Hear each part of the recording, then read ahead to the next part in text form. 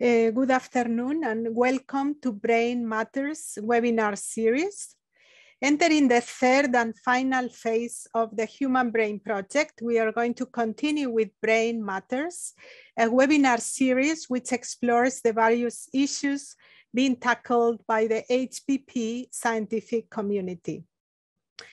The hour-long sessions focus on different areas of brain research with the goal of highlighting some of HBP's scientific achievements and the state-of-the-art services offered by its new infrastructure for brain research, eBrains.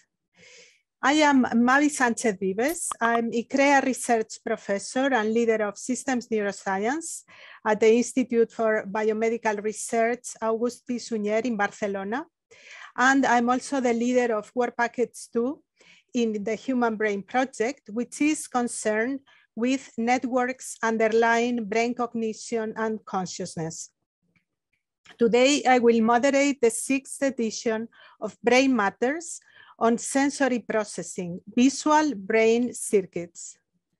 The webinar features Human Brain Project young researchers, as you will see, who recently presented posters at the Neuroscience 2021, the virtual conference organized by the American Society for Neuroscience, by SFN. So I want to welcome our speakers, Tao Yao, Eline Mergan, Jerome Herpers, and Xiaolian Li. Thank you very much for participating today. Each speaker will have a 10-minute session. Please feel free, for all the audience, feel free to write your questions on the chat and we will answer them at the end of the webinar. And if there is some time left, you will be able to make voice questions. But it would be better if you send them now. And please, if you write down your questions, mention the name of the speaker to whom your question is addressed, since we will have them all collected at the end. So, okay, now we are ready to start. I would like to introduce the first talk. The first talk will be by Tao Yao. Tao Yao is a postdoc at KU Leuven in Belgium, and he got his PhD at the German Primate Center, and he's working in high cognitive functions. And the poster's title, his presentation will be on neuronal congruency signals in macaque frontal cortex. So Tao, whenever you are ready. So today I'm going to talk about my recent work about the neuronal congruency effect in macaque frontal cortex. The task irrelevant information may interfere with the task relevant information, the task performance. So the most famous task in the psychology or neuroscience might be the Stroop tasks. So in which the subjects are required to report the color of the words and ignore the meaning of the words. So you might find that reporting the color in the incongruent trials, which is the left column, it's harder than the congruent trials, which is the right column. This is because the task irrelevant information, for example, the green printed in red, the task irrelevant information is green, it's interfere with reporting the red. So this is called the congruency effect. Basically, the phenomenon that is the worst performance to incongruent than the congruent trials. It's called the congruency effect. So, but this has been, and this phenomenon has been investigated with many other tasks. For example, the Simon task, the flank task. But what is the neuronal mechanisms underlying the behavior congruency effect is unknown. So in other words, why the congruent trials, why the people are doing the why the subject's performance to the incongruent trials is worse than the congruent trials. What happened in the brain? So this is what I'm going to present in this program, in this poster. So to do this, we designed an attentional task. So basically, so the monkey's task is to detect a dimming of a target and the response to this dimming by press a button. So I'm going to show you how the task is going. So at first, the monkey has to fix to a fixation, and then he will receive a rule, and then after the rule is indicated by a vertical or horizontal bar. And then after a short delay, during the delay, two white stimulus are showing.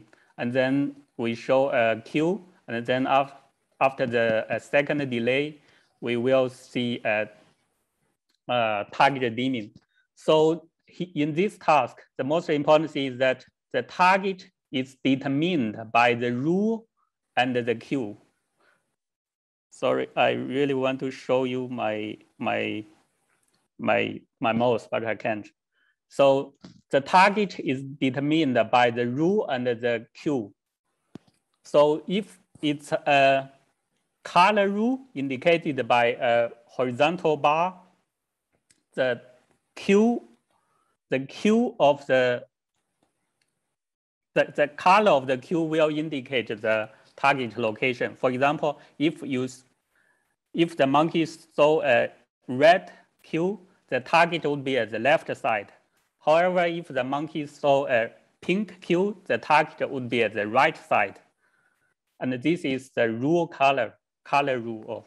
However, for the special rule, the location of the cue indicates the target, which means when the cue is at the left side, the target would be at the left side. If the cue at the right side, the target would be at the right side. And the color of the cue is irrelevant. So the monkey has to ignore the color of the cue for the special rule.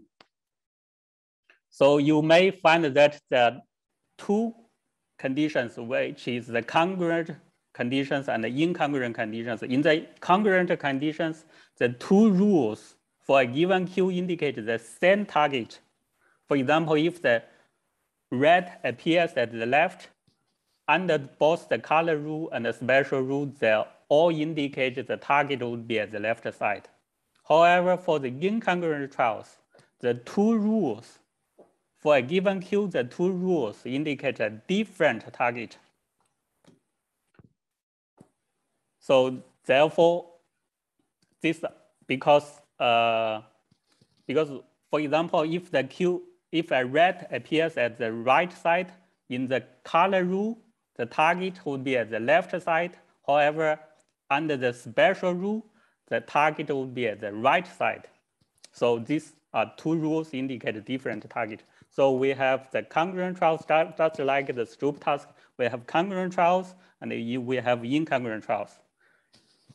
In the incongruent trials, a task irrelevant feature will interfere with the performance because the two features, the location and the cue, are indicating different locations, different target locations.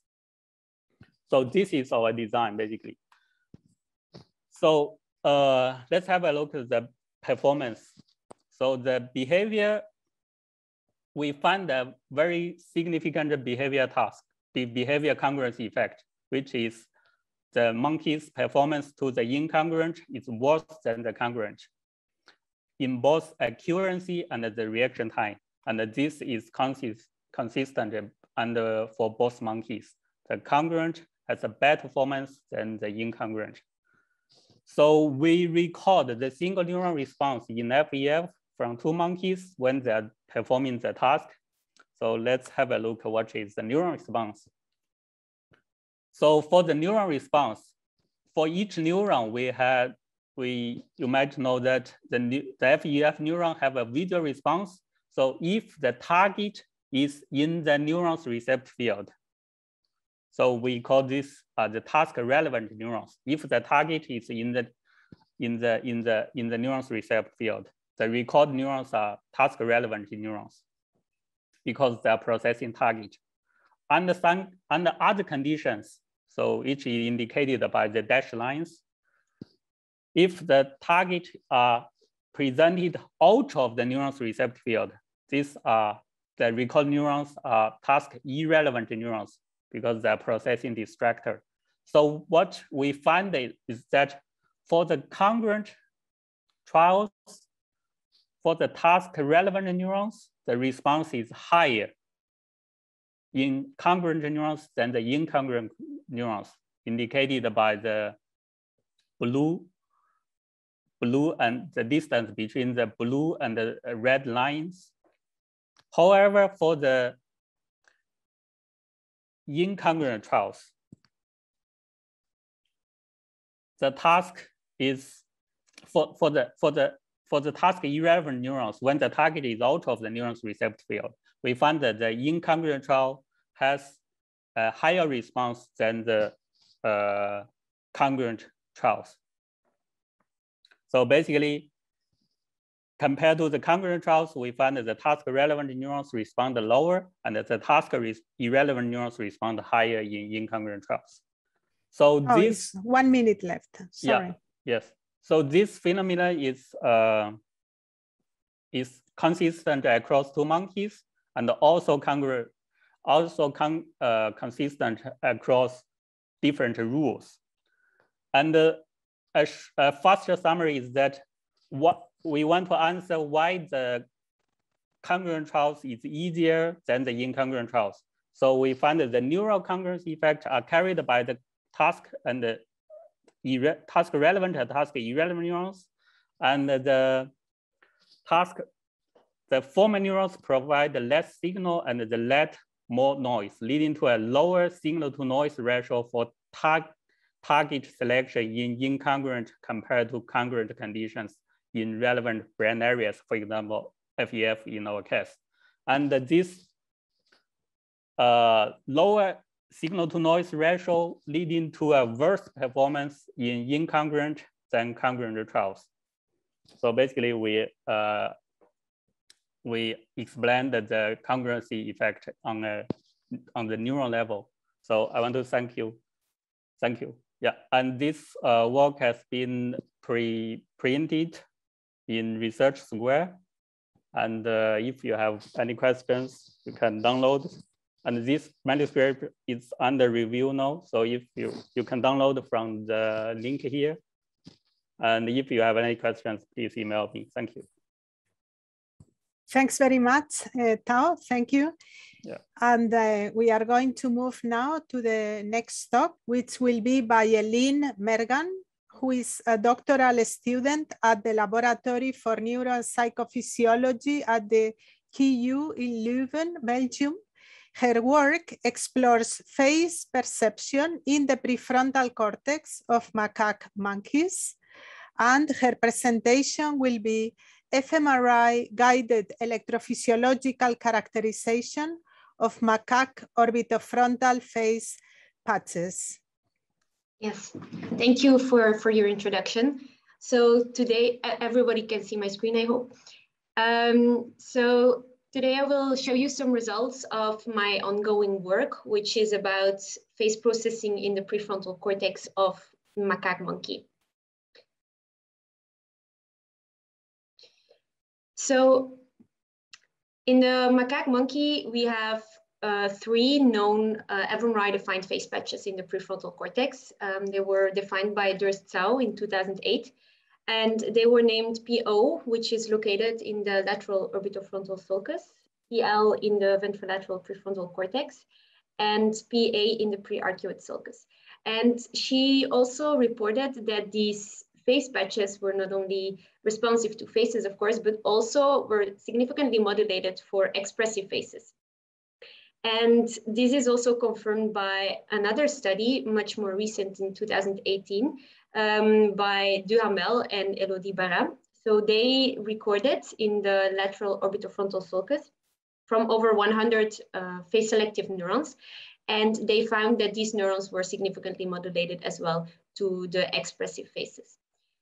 The problem with this, with the few electrophysiological studies that have been done so far on the prefrontal cortex, is that they never really know the exact relation between the fMRI activations and the actual anatomical location where they recorded the neurons. And so for our study, we want to further characterize these neurons in these prefrontal face patches, while we know the exact relation between the anatomical location where we record from and the fMRI activations. So to do that, we trained our monkey on a simple fixation task, and we used a task that is used a lot in our lab for localizers. So basically we present 10 different categories of images containing faces, so human and monkey faces, and then other categories such as animals, headless monkey and human bodies, and control objects and sculptures. So based on the fMRI activations, we make a contrast between the face and non-face activations, and we find these face patches. Maybe I can show my pointer. Yeah, so we find the two face patches in the orbitofrontal sulcus. So I hope you can see it. It's PO. It corresponds with the one that is reported in the previous studies from Tao. But we also find a second face patch in the orbitofrontal sulcus, which we call POP, as it's a bit more posterior in the orbitofrontal sulcus. So basically what we do, once we define these face patches, we use custom MATLAB scripts to calculate the exact locations we want to go to. And then we implant a tube on the monkey's skull, and we do daily recordings with a V probe with 16 channels, so 16 measure points. And once we reach the calculated depth, basically we present a set of tasks. So for the first task, I present the same stimuli as I used for the localizer. So this way I can measure the response of the neurons to these different categories, and I can define them as being face selective or not. And what I find in this face patch is that about 1/3 of all the cells is face selective. So how to interpret this figure is, these are actually the normalized responses, so the normalized firing rates of the neurons, which are the rows, and the columns are the responses to the stimuli within this category. And you can see if you look at the average response on the population level of these face selective neurons, that they're really nicely responding to the faces almost exclusively. And this is the case for the two face patches. So then what we do next, we keep the electrode at the same depth, and we keep recording, and we show the next task.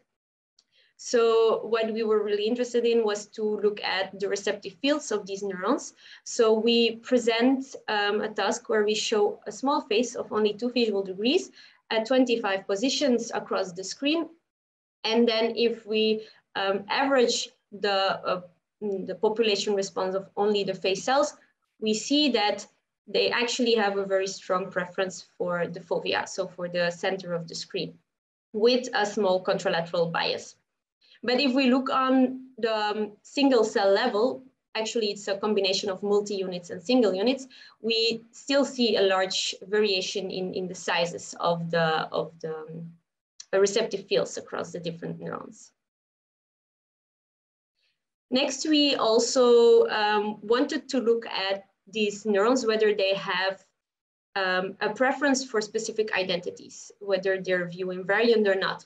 So what we do, we use images from Leopold and Murphy. These are 3D images of monkey faces. They're parameterized, and we show different face views ranging from full to half to frontal view, and a downward and an upward looking face. And for each of these face views, we show 8 different monkey identities. So this is a similar figure as the slide before. So you can look at the normalized average response, and we actually see that on a population level, we have the strongest preference for a frontal phase and for the downward looking phase. However, probably if we would do some cluster analysis, we will see groups of cells with different characteristics. But so actually these cells are more view specific than the in the face patches from the most anterior face patches from the IT cortex. And then finally, what of course was really interesting was to look at the responses to the different expressions, because that's what has been studied most so far in these prefrontal face patches. But contrary to the study I showed in my introduction, we wanted to control more the low-level features of these images, because in the previous study, they didn't care about the background, the luminance, the angle of the head, the identities. So we wanted to keep as much fixed as we could. So same background, same identity, same luminance, etc. And we only use 3 different expressions. So a fear face, a threatening face, and a coup. And then, of course, as a control to neutral face. So again, similar figure. Oh, of course, I have to say something else. So for each of the expressions, we also here included the different face views. But in addition, we added for the frontal view, we played a little bit with the height of the eyes to see if there was an effect as well on the height of the eyes. So very surprisingly, we actually don't see any effect for the expression.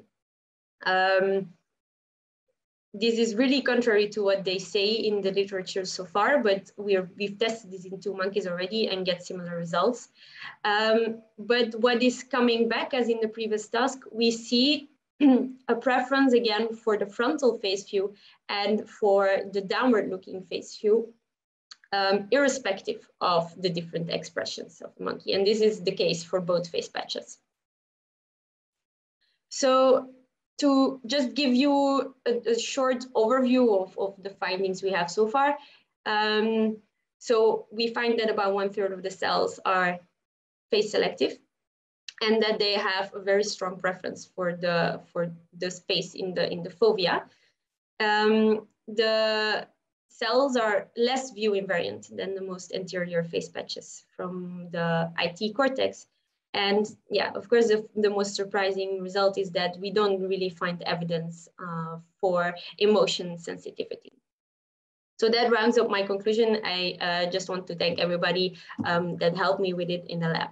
So yeah, if you have more questions, you can always ask them in the chat box. Okay, thank you very much, Eline. I didn't have to tell you 1 minute left. You were very well on time. So thank you very much. I want to remind the audience that you can write down your questions now in the chat, and please indicate who they are addressed to. Okay, so now we will move on to the next talk. The next talk will be by Jerome Herpers, who works at the Laboratory for Neuro and Psychophysiology at the KU Leuven, where he studies the effects of artificial stimulation of the ventral tegmental area on visual plasticity and behavior. And he's going to tell us about his work on pairing a visual stimulus with microstimulation of the ventral tegmental area increases neural responses on the short term in higher order visual cortex. All right, so I will break down the long title a little bit.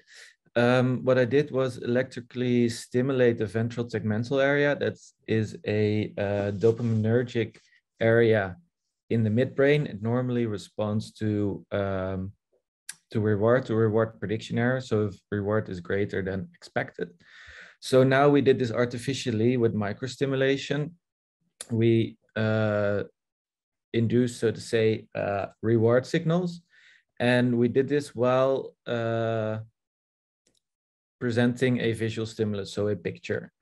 And this led to an increase in the neural responses in higher order visual cortex. So studies before have shown that VTA-EM, so electrical microstimulation of the VTA, that can increase the spiking activity and the fMRI activity in posterior inferior temporal cortex. With this paradigm, the monkeys had to respond to a color, to either green or red, and make a response based on the color. And the color task was meant to draw attention away from a grating that was presented in the lower visual field, and one grating orientation was paired with stimulation of the VTA. So one orientation in one location was paired, and other locations and orientations weren't. What's important here is that there were always longer periods of VTA EM stimulus pairing. So the effects that I show here, they are the result of weeks of stimulation. And with fMRI, they have shown that in PIT there's increased activity for the paired grating orientation, and also on a cellular level with multi-unit activity, I've shown that the orientation paired with VTA stimulation resulted in a higher firing rate for the cells in posterior inferior temporal cortex in PIT. So this was all over a longer period of stimulation. So this time we asked what would happen on the short term. What if we record in PIT the blue squares and then interleave that with VTA EM multiple times. Again with multi-unit activity, and we used fractal images, as you can see here. During recording, 4 fractal images were shown, and during VTA stimulation, 2 images were shown. So there was a stimulated one, a control fractal, and 2 dummy fractals, the gray ones. They were presented during the recording, but not during stimulation. So they were not presented and not stimulated in the VTA EM epoch. This is what the mean response over the recordings looks like. So in general, you can see that the response is going down for all conditions, but what stands out is the steep decrease for the control. For the control fractal, and this was for both monkeys. It was the same pattern. However, these are the mean responses, so you can't really say anything about separate neurons. So we had to look at the selectivity per neuron, and we plotted the per neuron the response for the stim fractal minus the con fractal on the x-axis, pre-stimulation, and post-stimulation for the first epoch. This is, we plotted it on the y-axis. And what you can see is that the intercept, so the point where the regression line crosses 0, is above 0. And this occurred for the stim minus con fractal pair, but not for the dummy 1 minus dummy 2 fractal pair. See, the intercept is true 0. And when combining both monkeys, this consistent result persisted, of course. So we did this for every recording epoch. So again, every time it's pre-stim, so the first recording epoch versus 2, versus 3, versus 4, versus 5, and 6. And you can see that the intercept stays above 0 with 3 spikes. So that means that there's an increased activity for the stimulated fractal compared to the non-stimulated fractal. And this effect was not observed for the dummy fractals.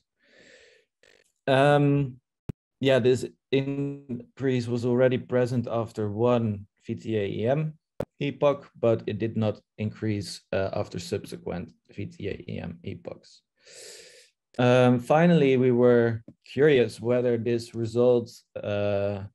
effect was present early in the response, or maybe if it was a late effect. So we did a sliding window over the response of 50 milliseconds in steps of 50 milliseconds. And again, did the same regression as in the previous slide. And this shows that the effect is already present after 50 to 100 milliseconds. So this bin is 50 to 100 milliseconds. There already the effect is significantly greater than 0. And it persisted as long as the stimulus was shown. And this was consistent over monkeys. In monkey 2, it's a little bit earlier than in monkey 1, but it's pretty consistent. Then finally, we did a correlation. We calculated correlation coefficient per 50 millisecond window. And also there, the correlation already is very much present after 50 milliseconds, so 50 to 100 milliseconds. To conclude, I've shown that pairing a visual stimulus with stimulation of the VTA increases responses of PIT neurons to the paired stimulus already after 20 minutes of stimulation. So that included around 60 stimulation events. And we did not see an increase of the effect after subsequent epochs in the session. So only after the first, there was an increase in firing rate, however, not subsequently. And the early latency effect. So it was already present 50 to 100 milliseconds after stimulus onset. And this means that it's more likely to be a local effect or a bottom-up effect than a top-down effect like attention. So it's probably unlikely to be attention caused by attention. All right, that was my presentation. Thank you for your attention. Okay, Jerome, thanks very much for your presentation. And I think then it's time to move to our last presentation by Xiaolian Li.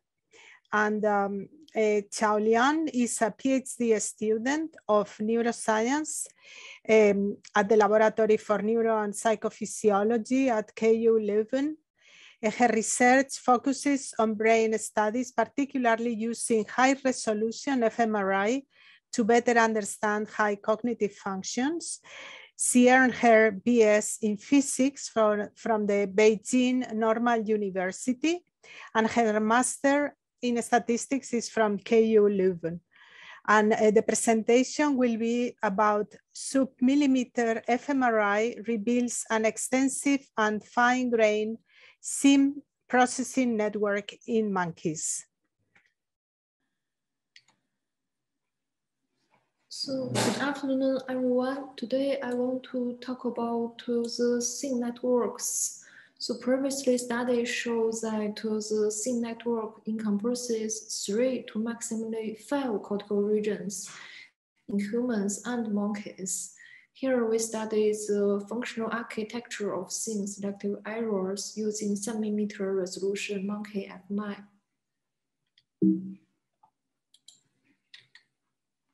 We used the implanted phased array receive coils developed in our lab to achieve the 0.6 millimeter isotropic voxel size.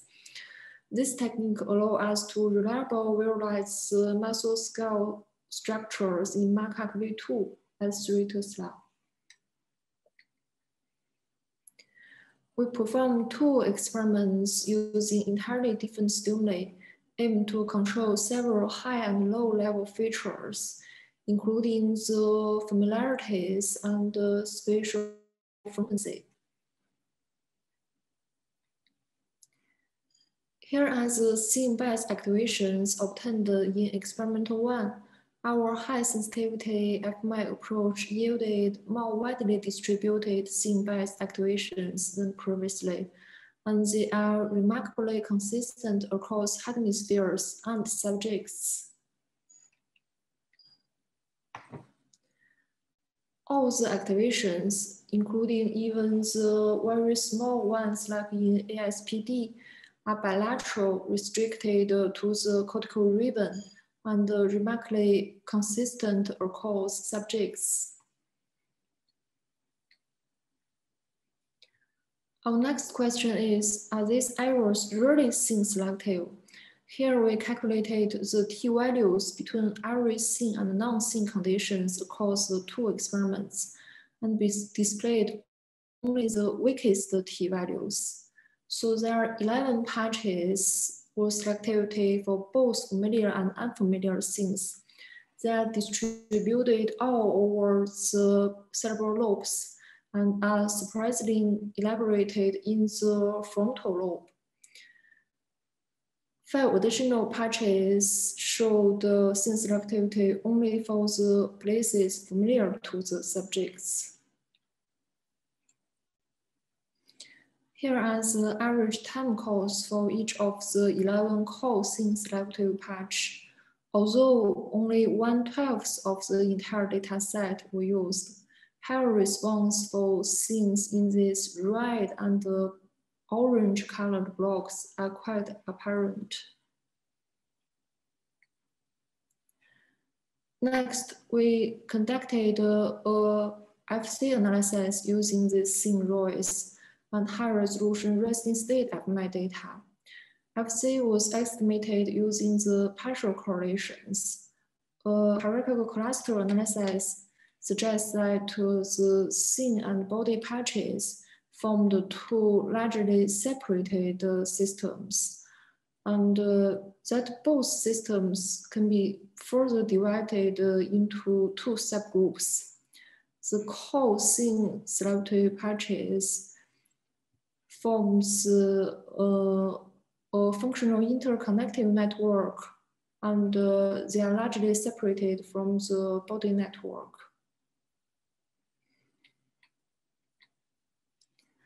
Lastly, we examined the functional relevance of the in-sync scene network connectivity.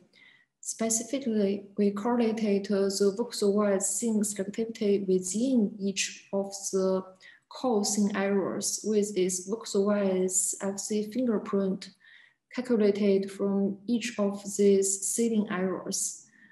Significantly positive and negative correlations are indicated by hot and cold color separately. There are more stronger connectivity selective couplings exist from the seeds belonging to the scene network. So the strength of the functional connectivity across nodes of the scene network is a predictor of the functional scene response of node belonging to this network. Together, we could conclude that mesoscale monkey fMRI reveals a surprisingly extensive scene processing network. Scene selectivity patches are distributed across all cerebral lobes. And finally, core scene selective patches form a functionally relevant and connected network. The core scene selective network overlaps little with body networks. That's all. Thanks you for all your attentions. Okay, thank you very much, Xiaolian. So we have a bit more time than originally planned. So thank you. We have here our 4 young researchers here discussing to some extent a common theme, which is visual processing in the macaque monkey. So as we suggested, you can post your questions for specific speakers, but I think there can be also common themes where everyone, all of them, can contribute to the answer, and maybe other participants as well. So I see here in the slide where you should post your questions.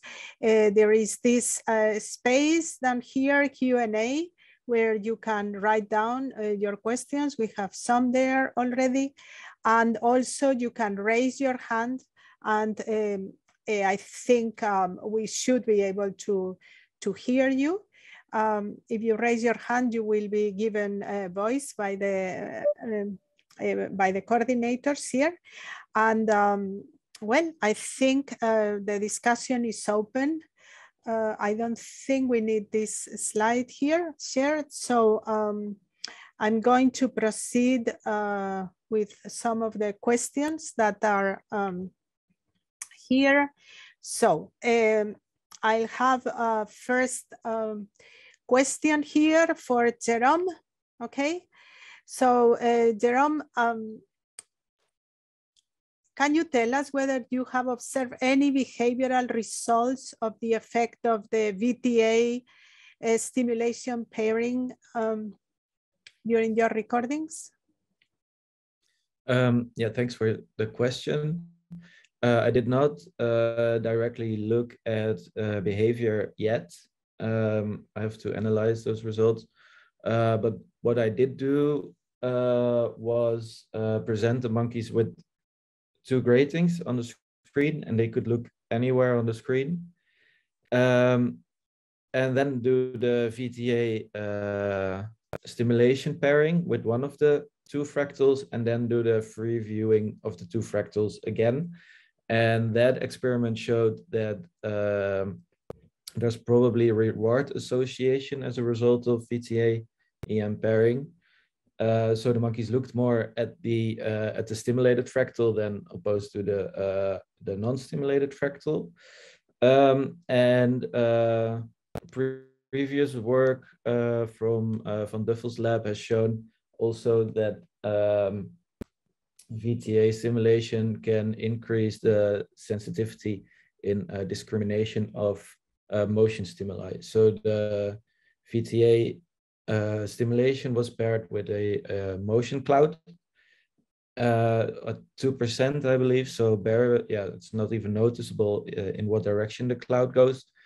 But after again weeks of stimulation, the monkeys performed better at detecting motion in the direction that was paired with stimulation. Thanks. Thanks. So I'm going to take it from there, since I have you now answering the question. And this may sound a bit far-fetched for you, but is there any potential for this kind of stimulation to be used eventually in patients? Is there any kind of potential application, clinical application? Is deep brain stimulation in dopaminergic midbrain areas for Parkinson's, I believe. However, I'm not sure if this would be feasible for humans in the VTA, if it's really necessary. Yeah, if it's necessary. The VTA stimulation shows that plasticity and learning occurs after VTA stimulation. So if you want to learn something very specific in a very short time, then it would be helpful to have an extra boost of VTA activity every time you'd need it. However, I don't really see any application really in a clinical sense for a disease where this can be helpful. All right, okay, thanks. As you know, brain stimulation is a very important topic now, and there are more and more potential applications in humans. So it's Very interesting. So there is a question here for Eline. So great research, thanks. How do you envisage the next steps? What would you want to see happening with your results? Yeah, thank you for the question. I think there's still a lot I can do, and it can go a lot of directions, but I think an important thing here is to see why I don't see any effect for emotion, for expressions, because that's what's been out there in other papers.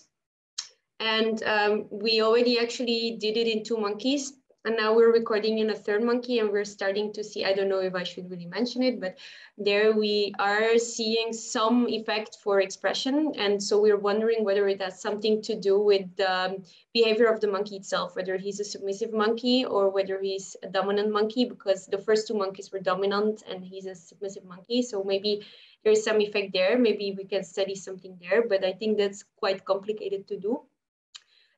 There's also some other tasks we're recording as a control, like I showed in my presentation. We're using parametrized images, so no real faces. Perhaps it has something to do there that the monkey doesn't really experience it as a real expression. So we're also showing real faces to the monkeys, but that's still going on. I cannot really share any results of that.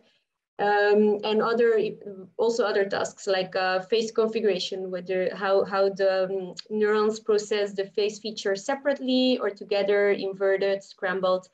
But I think on the long term, besides just these passive fixation tasks, it would also be really interesting to see behavioral tasks, because the orbitofrontal cortex is not really known for just the perception, but also for attention and decision making. So it would be interesting to also look at behavioral tasks and what happens if you interrupt the signal of the neurons when you microstimulate.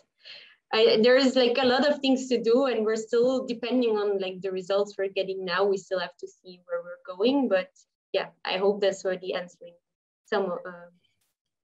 Well, I think precisely these kind of comments that you are doing are the ones interesting also for the listener. Where are the questions, right? Where are what questions the research open as well? So I think because of course, especially younger investigators, one looks at their area of research, which is more restricted to their own question, and then it's very important always to look also at the long picture, at the implications, at the significance at the larger level, and so on. So there is a question here in this sense, along these lines, actually, for Xiaolian. So do you think the scene network in human is also more widely distributed? So what do you think? How do your findings relate to what's happening in humans? Yes, sure. I think the human scene network should be more widely distributed than previous studies. There's, although not fMRI, but already some EEG recordings shows scene networks could have some extension to the frontal lobes. And this year in the SFN, I also saw human fMRI results from Frederick Benrick's labs. Also shows that there are some frontal patches in humans and also functional connected with previous temporal and occipital patches. So yes, there is a question which is actually very close to one I was going to ask to Jerome as well. So as I said, I think brain stimulation, deep brain stimulation, but also superficial brain stimulation, I think is a very interesting and very hot topic. Thinking also in applications in humans and so on. So Jerome, you recorded from in posterior IT, and Well, the question is, are the effects limited to this region? And I think this is a very important consideration for electrical stimulation. To what extent one is activating a restricted region, or the effects can be extensive to surrounding regions and so on. So could you comment on this, please? Yeah, the VTA projects to the entire cortex, actually. So the signals from the VTA also go to the regions that need it. And the effects are not probably not limited to this region. The fMRI study that I showed in the introduction showed also increased activity in V2 and V4, I think it was. So the effects that I see in PIT can also be caused by feed-forward information from V2 and V3, among others. Yeah, and probably the information is sent forward, yeah, with more spikes per second. So with more information about that image is sent forward. So no, I don't think that the effects are limited to PIT.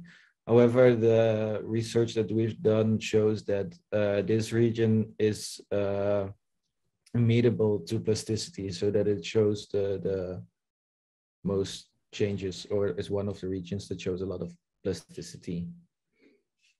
Okay, so thank you very much. We hear the young investigators presenting their work, and I want to thank all the attendants. Thank you for attending this webinar. Some of these webinars you are able to watch in the Human Brain Project YouTube channel. You can look for them.